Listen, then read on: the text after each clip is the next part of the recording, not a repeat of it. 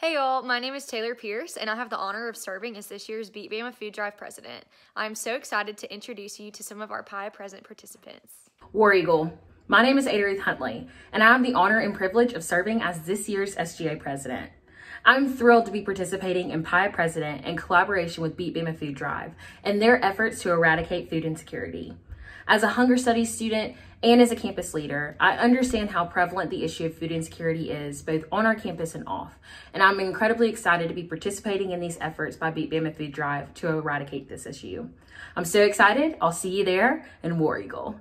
I'm so excited to participate in Beat Bama Food Drive's PIA President event this year because of the amazing cause that Beat Bama Food Drive supports. President because I understand the importance of raising money for Beat Bama Food Drive and for the food bank, and I want to do my part to help.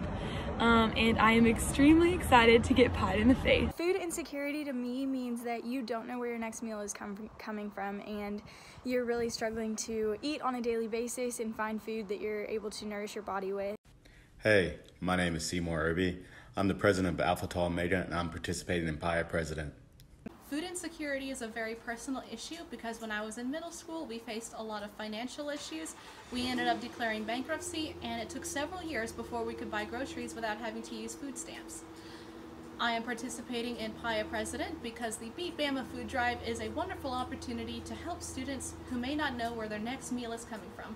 Hey y'all, I'm Connor Bossman and I'm the KA president, and I'm doing PIA president because it's a great fundraiser for an even better cause, and I'm excited to raise some money and pie myself in the face. Food insecurity is a heartbreaking and unacceptable issue which exists all around the world and is going to take everybody's efforts to help resolve. War Eagle, y'all. My name's Kat Bryant and I'm honored this year to serve as Miss Auburn. I'm so grateful to be participating in PIA President to raise money for the East Alabama Food Bank.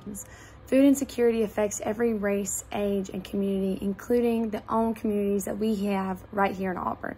And on a scale of 1 to 10, I am at a 9.5 of excitement, ready to pie myself in the face. Hey y'all, my name is Madison Burkhead and I'm serving as this year's Pandemic President.